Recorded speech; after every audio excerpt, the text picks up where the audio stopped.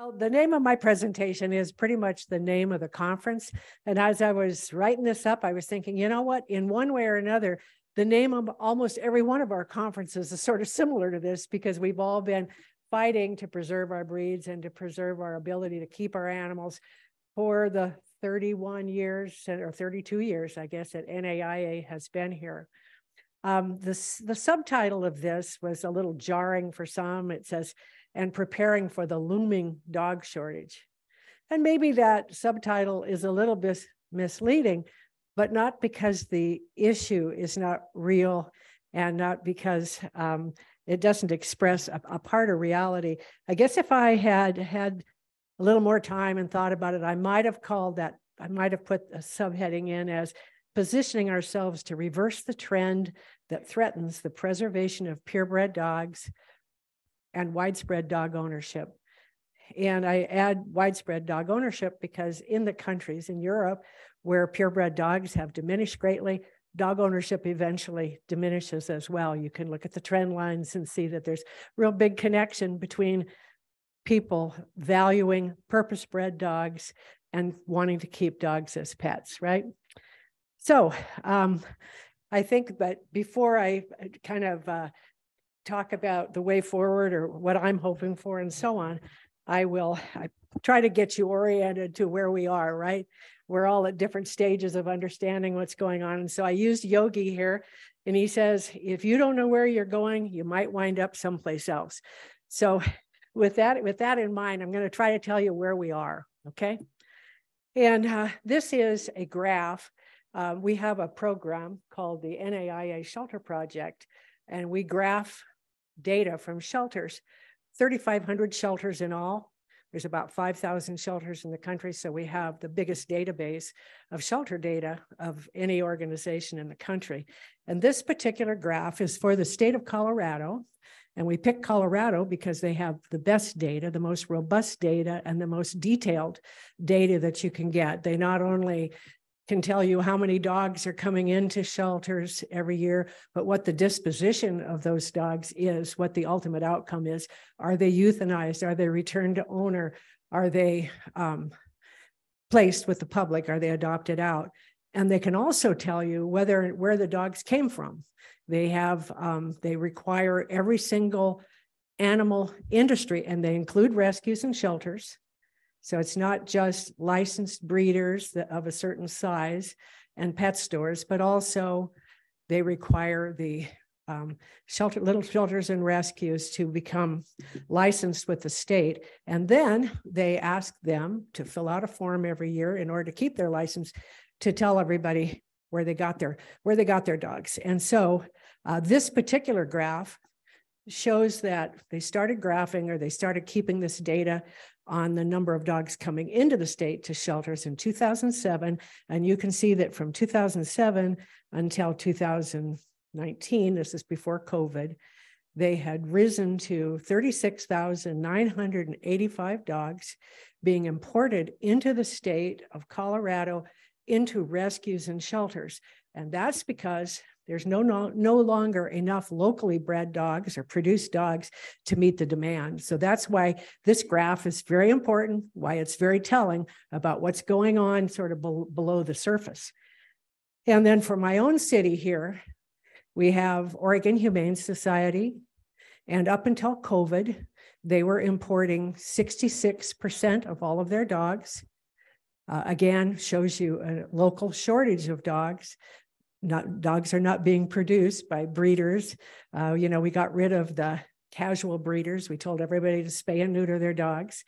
And they did dutifully. And by the way, it wasn't just the so-called humane groups, but also our kennel clubs, our parent clubs. We all wanted everybody to neuter their dogs so that we could reduce dog overpopulation. And by golly, we did. Almost nobody is breeding dogs anymore. The people in this room are in a minority, that's for sure. So 66% of the dogs that Oregon Humane Society brought in right up until COVID were dogs that were brought in from outside the area. The dogs are shuffled around from shelter to shelter too. So there's a lot of stuff happening below the surface that this particular graph doesn't really show you. But this downturn, you might just say, well, it is all COVID, but maybe it's hiding something else that is going on in a little greater numbers that might be accelerating a little bit than before. Those, I think Tualatin Kennel Club is here, right? Here's a little rescue that is located in Tualatin. Oregon Dog Rescue works with kill shelters, primarily in Mexico, Texas, and California, but also Hawaii, blah, blah, blah. So they're not just taking dogs from outside the city of Portland. We are bringing dogs in pretty massive numbers from outside of not only our state, but coming in from Mexico. And one of the reasons Mexico has become so popular lately is because the CDC banned the import of dogs from over 100 countries where the incidence of rabies was very high. Well, Mexico isn't one of those countries. And so it's really become a hot source for dogs in the United States. And they come up from California, primarily this particular one. The next one, this one is bragging that they've already brought in 20,000 dogs, and they also come in from Mexico.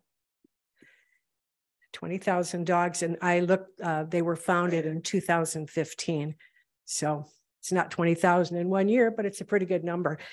And I left it over on my table there somewhere, but I have a sheet that shows you another 20 groups that are importing dogs just into this area. And I'll share that with anybody. I'll either share it with you later, I'll send you a link. But the thing you need to know is that I could produce a chart like that for practically every northern state in the United States. Oregon is not unique. Oregon is very, very typical in terms of the number of dogs that are available, or I should say the number of dogs that aren't available, and that create this opening then for all of the importation that's going on. So in Mexico, the shelters and rescues are very aware of this, and they advertise constantly. There's rescue tourism is huge. If you go to Mexico, they try to get you to bring a dog back, either for yourself or to put into a rescue. And then a lot of the shelters down there are advertising to the United States like they're a store. This is the front page of a rescue called Bon Voyage. And if you see this little area that I've circled here, it's a button on their website that says, at the top, it says, "Love dogs, you've come to the right place." And then it tells you all the different things that you can get there. And one is, our rescue shelter needs more dogs. You can press that button and just make an order, and they'll ship to any place in the country. So when I see that downturn, and I think, 2019 was the high year, and then we go down when COVID hits, you might just assume that's all that's happening, but it's not. They have accelerated the importation of dogs, especially from Mexico. And they're bringing them in by truck, and they're also bringing them in by plane. This is a plane that arrived for Oregon Humane Society.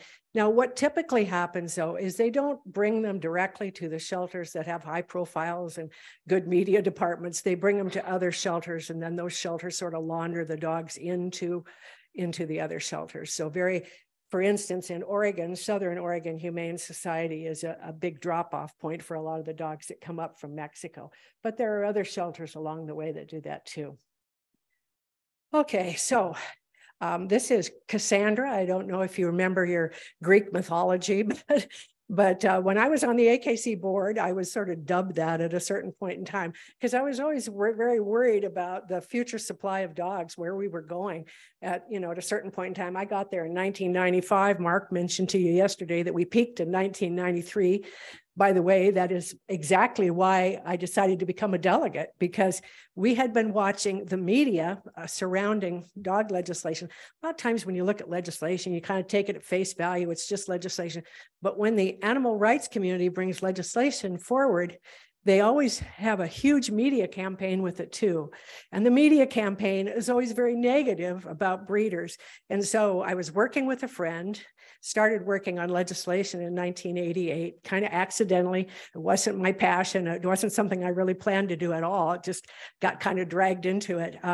But we began to watch these media campaigns, and we would say to each other every year, one of these days, the number of purebred dogs is going to start diving. And I literally became a delegate the year after that statistic appeared, because you knew it was inevitable. I agree with what Mark said during his presentation, that a big part of the downturn was because of the really lousy, old-fashioned customer service at AKC, which they have greatly improved now.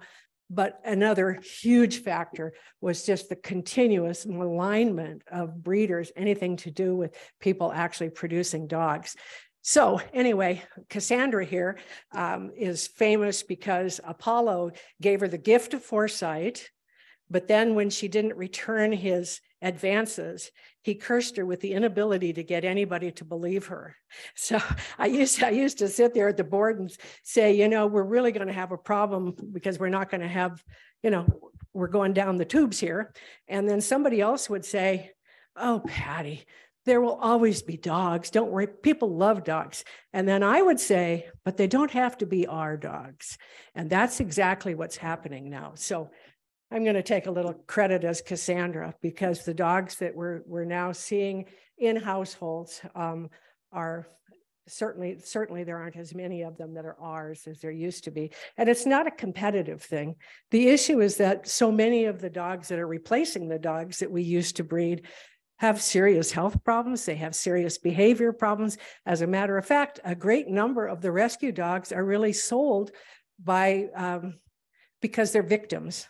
They have, you know, some kind of health problem that somebody has to adopt in order to take care of. That's very appealing to people. So in many cases, we see dogs being adopted and even marketed for their disabilities or whatever, that if we sold, we would be on the front page of the newspaper for, you know, some kind of consumer problem, right?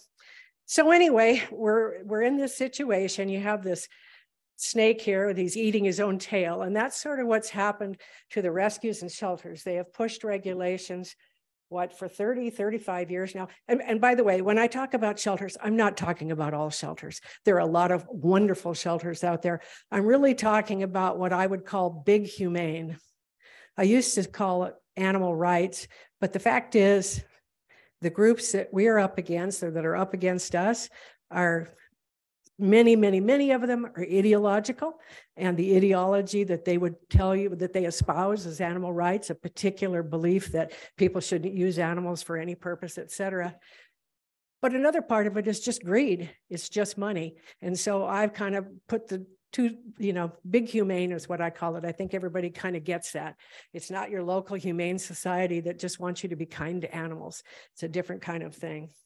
So overregulation, and most of the people in this group really don't have a problem with reasonable legislation. We all think that it's appropriate for people to keep their dogs in their yards, and we don't want, you know, people to be breeding their dogs willy-nilly when they don't have good homes for them. We don't want to get back to like it was in 1960 or 1970 or even the early 90s. We all are very reasonable people here, but so much of the legislation that we see when we're dealing with animal issues is brought by radical groups with very sophisticated marketing ability, and it's misguided. So it always does way more than it claims, just like Cindy was talking about when she was talking about the biomedical research side of things earlier today. It's not that there aren't some things that should be done. It's not that there aren't some things that we would champion. It's that they do way more than that. They do it deliberately. It is called conflict fundraising is what they do. It's it's a form of cause marketing, but it's specifically called conflict fundraising because in order for them to be good, somebody else has to be bad, because when you really think about it, they don't bring anything to the equation. It's not like when HSUS or PETA comes to town and makes a claim about something that somebody's doing wrong. It isn't like they step in and say, let me help. You know, what they did during Katrina is they provided T-shirts to the people that were working down in Katrina so they could take pictures of them, had their logo on the front of it. Not a lot of help. So that's kind of what we're used to seeing. Okay, so what's the scope of this? We're working on a bill called the Healthy Dog Importation Act. One of the things that we had to do in order to get the lawmakers to believe that there was a real problem was we had to demonstrate that there was a big number of dogs coming in. And so when the 2018 Farm Bill came around, we got some language, some report language put into it that required the government to do a study that would tell us how many dogs were coming in. And it came in at 1.06 million to 1.2 million. And from Mark's presentation earlier, you'll remember that it takes about 8 million dogs to replace the dogs that die every year, not to expand the marketplace, just to replace the ones that die every year. And so that's an eighth of the dog marketplace. That's a significant number of dogs that are coming in. And if I showed you a graph of the whole country rather than just the ones I've showed you for the individuals for Colorado and then for our Humane Society, you would see that this is just steadily going up. There's been no break in it. The importation of dogs for domestic ownership here has done nothing but increase. In 2007, when they did a little bit of study on their own at CDC, they estimated it to be 287,000. So in the next 14 years or whatever it was, 2007 to 2018, actually the next 11 years, we went up to 1.2 million. And there's no doubt in my mind that without watching this, it's going to be steadily increasing. And we know that one of the things that has happened in the last probably 2 or 3 years, maybe since COVID, maybe a little bit before that, the shelters are businesses, right? They're nonprofits, but they're businesses. They have staffs to take care of. They have facilities to take care of. And they're looking at all this and they're figuring out how to stay in business. And so there is not going to be an end in sight of this massive importation on its own. This is something we're going to have to deal with, or the dogs that are produced, the few dogs that are still produced here in the United States deliberately are going to be displaced. That's what's happening now. So this is a billboard that Oregon Humane put up in Portland. It kind of tells you that they have a new direction. This is a new mission. You know, it used to be kind to animals, or, you know, we're going to take care of your dogs if they're in trouble and so on. But now it is, we're going to end petlessness. So this is sort of a pet store kind of orientation, I think we can all see. Okay, so what do we have? Groups working under the banner of, again, what I call Big Humane are working to eliminate what they see as their marketplace rivals. There's no question about that. We see that. And there's even a group that was formed recently by ex-Humane Society and animal control directors. I just saw it online right before I came. I believe it has the initials HASS. I didn't have time to grab it and put it in here. But they're very worried about what they see because they're hearing shelter personnel in different places that they've worked and that they still have contact with talking about breeding dogs to make, I mean, the orientation is different. They're going to make sure that there are dogs and they're going to be bred the way they think they should be, which is by them. So, okay, so there's legislation to ban hobby breeders instituted in multiple states this year. One of the reasons why it's really important to understand what's happening in the commercial dog breeding world is that many of the bills that are targeting commercial dog breeders and pet stores are also targeting hobby breeders. You need to understand that. And so you need to understand what part of the rhetoric is true, right? And I think the presentation that we had just a bit ago is really fabulous because the picture that most people carry around in their head of what a commercial kennel looks like is one that they got 20, 30 years ago. It's not in sync with what's actually happening. And that doesn't mean that hobby breeders need to be thinking about selling dogs to pet stores or anything like that. Nobody's advocating that. We're just saying, you know, when you're in an argument with somebody, you should know what the facts are. You shouldn't be deluded by what the activists who are making money by their conflict fundraising tell you. So I think maybe it was Bree that talked about the legislation that we had in Lafayette. That legislation included banning pet stores and all breeders. We had something kind of similar in Florida earlier this year, right, Judy? you had something down there that was very, very similar. And so we're seeing these trickle out. And again, as somebody who's worked in this now for 32 years, you get little outcroppings of what's coming next, just like this. In other words, there's a discussion that's happening at the highest levels, and they're beginning to trickle it out in different places. But I've now seen about 7 of these where hobby breeders are included in the bans. And then I mentioned here that a small number of kennels, or excuse me, shelters are starting to breed dogs. What we see more often are programs that enable shelters to get puppies through other means. They will introduce a program called last litter. And so if you accidentally let your dam get pregnant, you can bring her to them. They will whelp her, they will keep the puppies, and then they will spay her for free. And we're seeing a lot of those around the country. So purebred dogs are pretty important. A lot of times when people think about them or talk about them, they're thinking about some kind of elitist thing, a blue blood trend on something only for the rich. I mean, that's still in a lot of people's heads. But when I think of purebred dogs, I just think about this incredible tradition we have now. This is statuary from, it says 6,000 to 35 BC. And I can't help but notice that modern sighthounds, clearly, this is they're not exactly the same genes. I'm sure if you looked at the genome, they're not the same. But these dogs, these purpose-bred dogs, have been around forever. The greyhound is mentioned specifically in the Bible. If you look at some of Homer's writing, I think when Odysseus, I never say his name right, Odysseus, whatever. When he gets back, none of his relatives recognize him anymore because he's old. He's been away at the war, but his dog Argus does. So dogs are they're part of our lives. They're part of our social history. And purebred dogs are very, very important. Again, some of the folks that are in the pet industry, they can probably make a bag of dog food for any dog. So there isn't anything special about us if your entire thinking about this issue is bottom line. As long as somebody will eat your dog food, it's okay. But long term, this is going to have a huge effect if we don't get it under control on the entire dog marketplace, not just purebreds, because purebreds are just that. They were purpose-bred. They are what people want. This is what they brought into their homes and domesticated, rather than the street dogs that we're now getting from Egypt and from South Asia and all the different places. So we have to really think carefully about what we need to do to make sure that we can turn this around. We did a study, it's been about 3 years ago now, and it was called How Outdated Perceptions Are Reshaping the Dog Marketplace.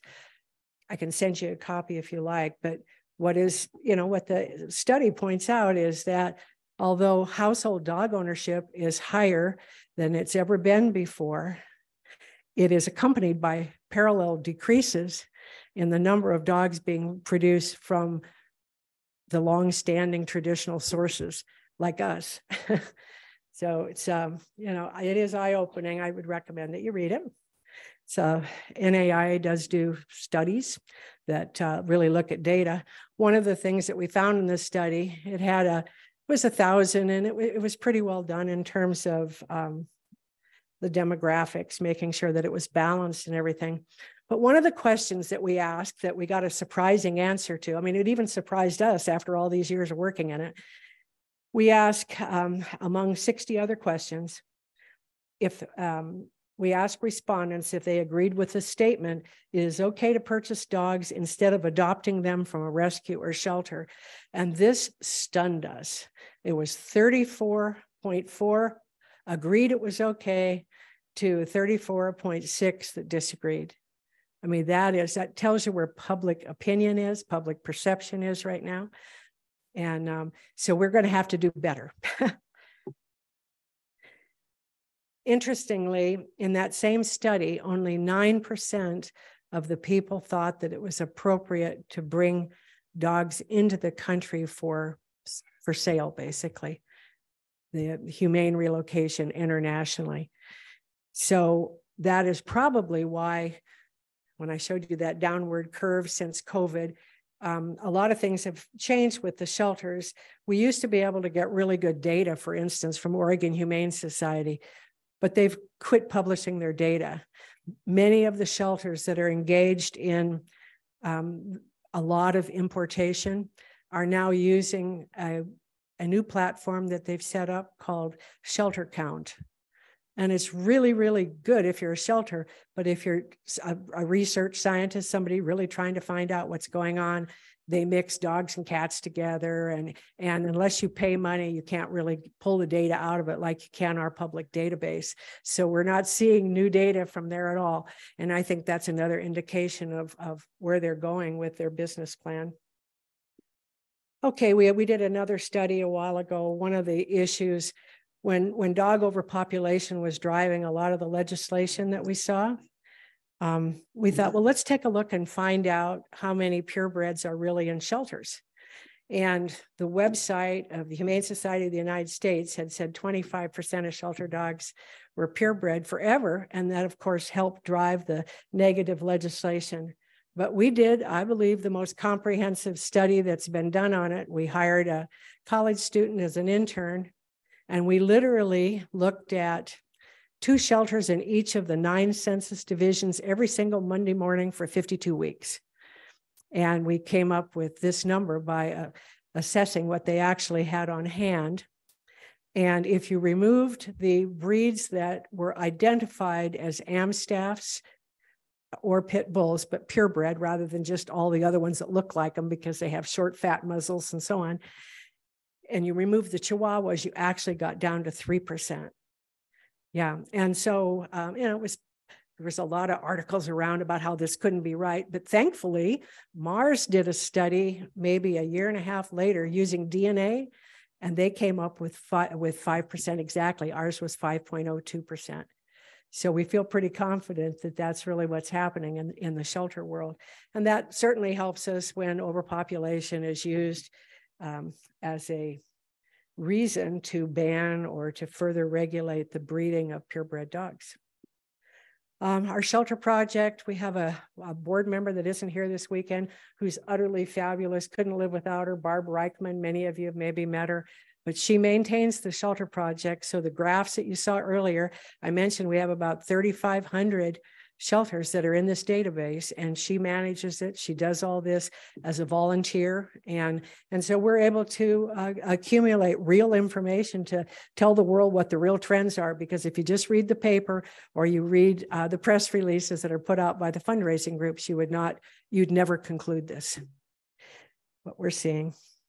We are very involved in legislation all the time. I resent doing legislation, actually. I mean, it's always reactive, right? The bad guys have always come in with a bill and we have to go fight it. And it really gets frustrating. We have introduced a federal bill that we think is extremely important. It's called the Healthy Dog Importation Act. It does not seek to prevent dogs from coming into the United States. It requires that they're healthy. It requires that they have basically the kind of things that we require. You know, if you get on a plane and you fly across the country, you have to get a health certificate. Believe it or not, in the United States, you don't have to do that if you're coming in from a lot of countries around the world. We have probably the weakest import requirements of any of the developed countries. There are countries in Africa that have better import requirements than we do. So we've been working on this. It seems like forever. We started working in Washington, D.C. in 2016. And I mentioned to you that we were able to get the report in the last farm bill in 2018 requiring that somebody do a study to tell the world how many dogs were coming in. It was shocking to us. We had already been on PBS, National Public Radio, a number of the major news stations, and I'd personally done 18 articles on it with all kinds of good documentation, and nobody in Congress had ever heard of this issue. So it just shows you the work that we need to do to just get the message out about what's real, because it definitely serves our adversaries' purposes to misrepresent things so that they can accomplish the goals that they have. I have another picture for you here. And if you look real close, it's the one over on your right side. You'll see that gal sitting right here in front of me is in that picture. We worked together to defeat a pet store bill back in 2019, and she did a marvelous job testifying, and the veterinarian that she worked with also did a great job, and we had a good day. Unfortunately, as Bob mentioned earlier, we have that bill back again this year. And as he also alluded to, unless something, helps us politically, we're probably dead in the water. And the thing he's talking about that might help is that this year in our legislature, we have a super majority of Democrats. Not saying that's good or bad. I think anytime the Republicans and Democrats are too far out of whack with each other, so that they can't have real conversations. It's like Florida has typically been kind of good because it's usually 45-55, although I know they have a majority of Republicans. They have a super majority of Republicans now, I think. But when one side so greatly outweighs at the other that they don't even have to get one vote from the other side is not good. Anyway, here in Oregon, the Republicans have walked out. And so they're not able to get a quorum to vote on some of these things. So we may be saved by the bell simply because the Republicans are out. And they didn't go out because of this bill. They went out because of a couple of other bills that we have regarding gender and whether or not parents have to be notified and so on. So the way I see it is we are winning lots and lots of battles, but we are losing the war overall. We see this whole fight as a public relations war, and we think that we are losing right now. We can't win legislatively if the public agrees with our adversaries. And as that one graph I showed you, the 34-34 shows you, they often do. That's their messages are out there. Their messages are percolating a lot better than ours. And advocacy, I think for us, the direction that we're wanting to go, we've always had a lot of programs in addition to working on legislation. But I will tell you that for my part, I would like to almost do nothing but programs and PR and communication, because like I said, you cannot beat these guys if the lawmakers believe every word that the bad guys have to say. And certainly there's politics and all of that too. But I also meet lawmakers, and I'm sure you do too, Bob, talking to Pet Advocacy Network back there, Bob Likens, that there are people who actually believe these stories. They truly believe that what the activists tell them is true. So we've got a lot of work. They also worry that the public believes the activists, and therefore that they won't get reelected if they don't go along with them, right? So we think we must go on the offense with a unified sort of strategic campaign. And that's sort of why we created NAI in the first place, is we realized that people, every one of these little groups, like Cindy's presentation this morning showed you the horse carriage folks, and probably that was 2015. You could probably add 5 or 6 other groups that have now been greatly, either eliminated or greatly changed as a result of this. Our challenge is too big and too complex for most communications firms to handle. In years past, we had some of the top PR firms in the country come in, and they give you a tactic. They don't give you a plan, They have a tactic for op-ed pieces, or a tactic for how to get you to be trained so you can do an interview on the radio, or, pieces. And the problem is, if we're not all on the same page on this, they just pick us off one by one. But the reason they give us tactics rather than a plan is they start looking at what we're up against, and it blows their mind. I mean, you have groups of people, again, to Cindy Buckmaster's presentation this morning, she mentioned the Animal Liberation Front, or showed them burning down a building in one of her slides. That is a wing of the animal rights movement, right? They're there. And I don't see that they've really burned any kennels down. I do know of a big chicken farm in Oregon that was burned down a few years ago, and a mink facility that was burned down.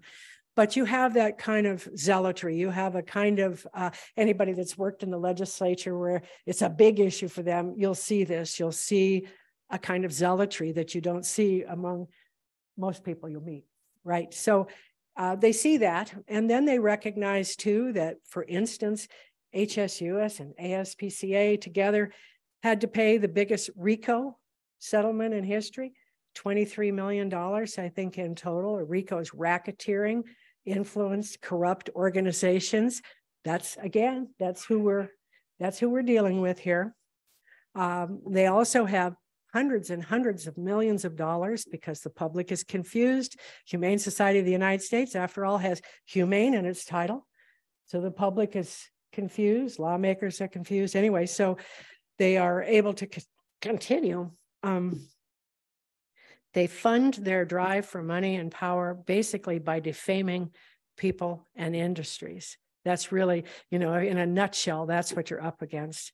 I used to use that as my definition. Animal rights is an ideologically based, political, militant movement that finances its drive for power and control by defaming people and industries. That's pretty much what it is. And again, conflict fundraising. There's a book written by some communications expert that I read a long time ago. And he talks about it as 3 V's: villain, victim, vindicator. Or you could do it in a different order. The victim is some animal that you have that they don't think you should have.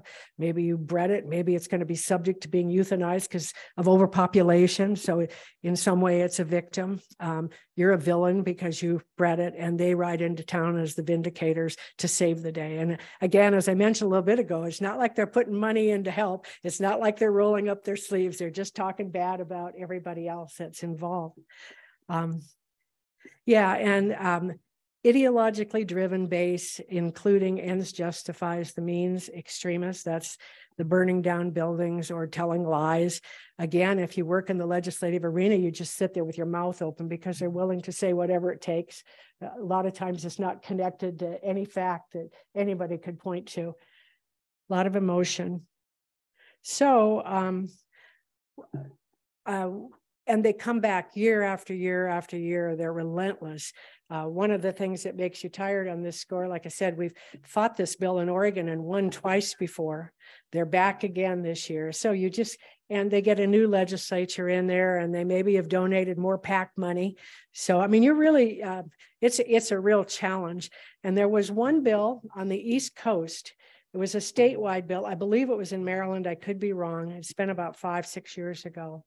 And the chairman of I believe it was the House Ag Committee, wouldn't let this bill out of committee.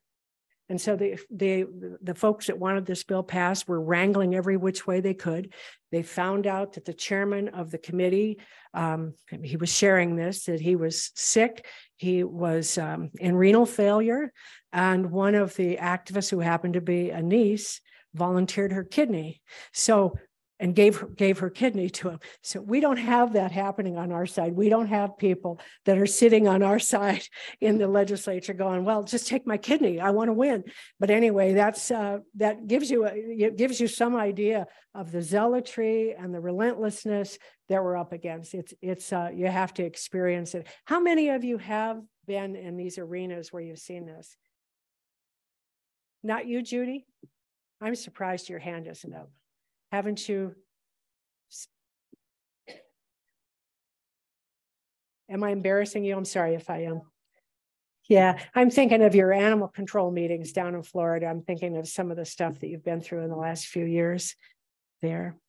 So anyway, long story short, since I didn't get a rise out of you, Judy, is just for us, we're really tired of being in a defensive posture. We're not really suited to go to war. I mean, we're not the real warrior type. So what we're really hoping for with NAIA and with all of you, all of us being together here, is that we're able to unify in a way that helps all of us and work together so we can get on the same page and be more effective as a group. So, and then that's how we'll feel.